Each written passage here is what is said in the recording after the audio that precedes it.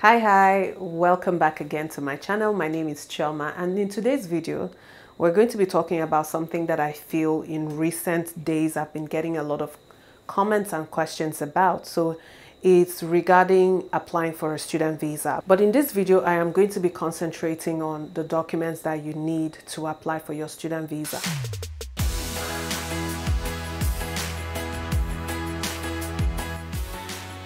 Now, I have a more fleshed out version of this video. It is one of the very first videos I made when I started this channel, and I would highly encourage you to watch that video because it takes you through not only the documents you need to apply, but also the step-by-step process of applying for a student visa. Okay, now I just wanted to keep things simple on here because sometimes when people are attempting something they've never done before, they just want information in bite-sized bits, so it's easy to understand, easy to digest, and easy to action, right? And that's why I decided to make this video where we go through the document checklist. Let's get straight to it, right? So the first thing obviously would be your COE. So your COE is where everything starts. This is a document that is issued by the institution or the education provider you're coming to study at. And it is just a document that proves that you've actually been accepted into that course.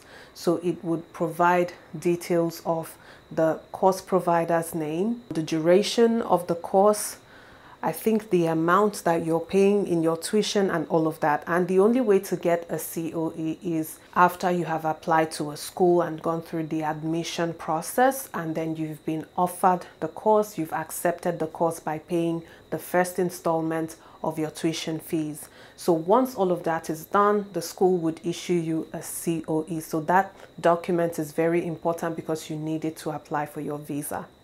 The next would be English language requirements. Now, I know with this one, there's two sides to it.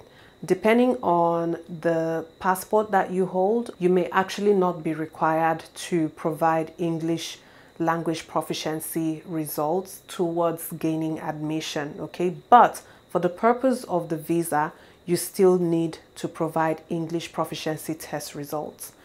Now you need a 5.5 in IELTS, that's the International English Language Testing System, a 46 in TOEFL, a 42 in PTE, and 162 in the CAE, which is the Cambridge English Advanced. I think that's what it's called.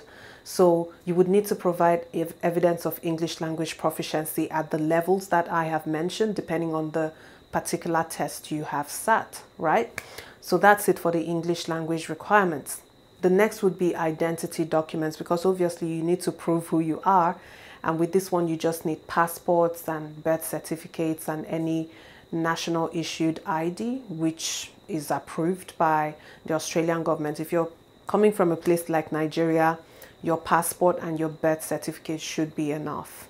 You also need to fulfill academic requirements. So for academic requirements, this just speaks to any previous level of study you've done and documents to show or prove that you have completed that level of study. So if you're coming in to study a master's, for instance, you want to provide things like transcripts and your degree from your undergraduate study.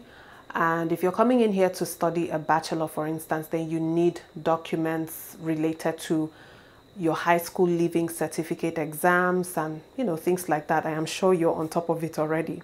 And before I move on to the next one, have you subscribed yet? I hope you have. Okay, if you haven't already done so, it takes less than 30 seconds to do it. Just click on the subscribe button, click on the notification bell. You will not miss anything I put on here if you do that. So let's move on. So the next requirement will be the GTE, and the GTE is super important, guys. Very important. So the GTE is where you actually prove that you are a genuine temporary entrant into Australia and that you're actually coming in to study, you're genuinely coming in to study. And the way to prove this is to provide documentary evidence that shows that you have ties to your home country and that you will be returning after your study is over here in Australia. Now, I'm going to mention some of the things that should go into your statement of purpose. So your statement of purpose, or the SOP, is a document you would write. It is something you would write. It's like an essay that is part of fulfilling the GTE requirements. You want to make it really strong. You want to provide information like the ties you have back home, any investments, your employment. You also want to mention how the course you're coming in to study is crucial to your career goals back in your home country. If maybe the course you're coming to study is crucial to advancing your career, getting a promotion, getting a pay rise, then you also want to include all of that in your SOP. But beyond that, like I said, you also have to provide evidence of everything you write in your SOP. So it doesn't end at just saying that you're going to do all these things or that you're returning home and you've got all these family ties. You want to provide evidence.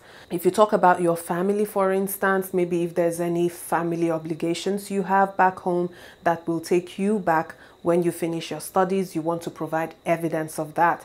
If you've got investments in property, then you also want to show your land documents. You want to show that you have a thriving, viable business. If you have a business investment back home, you also want to provide evidence around your work. So that might look like references from your employer, your pay slips, tax assessments, all those things. And all of this would go towards fulfilling the GTE requirements. I hope that was clear enough. Now let's move on to the other one, which is proof of funds. So for proof of funds, you obviously have to demonstrate financial capacity. So the Australian government wants to know that you will be able to look after yourself at least in the first 12 months after you arrive here. And that would include money that would cover your tuition for the first 12 months and also your living expenses. Okay, so the financial capacity evidence you need to demonstrate would be at least 62,222 Australian dollars for single applicants. So this would apply to anyone who is coming in alone. And then the amount increases to 72,592 Australian dollars if you're coming in with family.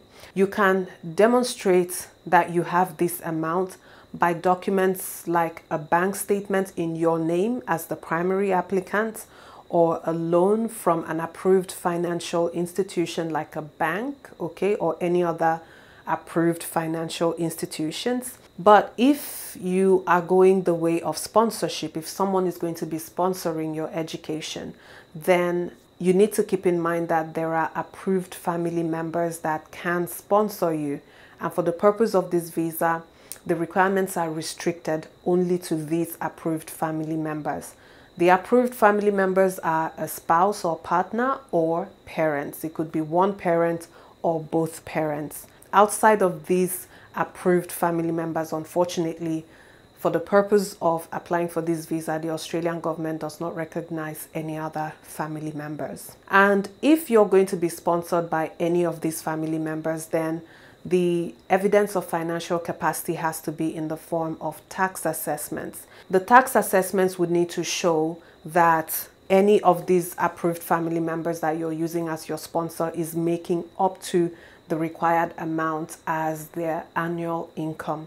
So if you are coming in as a single person, then your sponsor's documents need to show that they are making at least 62,222 Australian dollar equivalent in their annual income, right?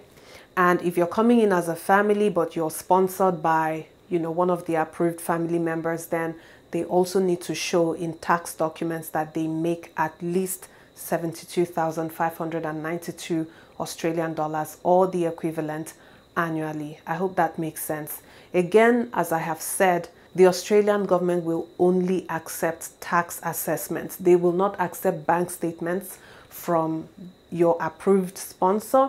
They won't accept letters from your employer or any evidence from your employer. It has to be in tax assessments, okay? The only time that a bank statement would be accepted is if it is a bank statement in your own name.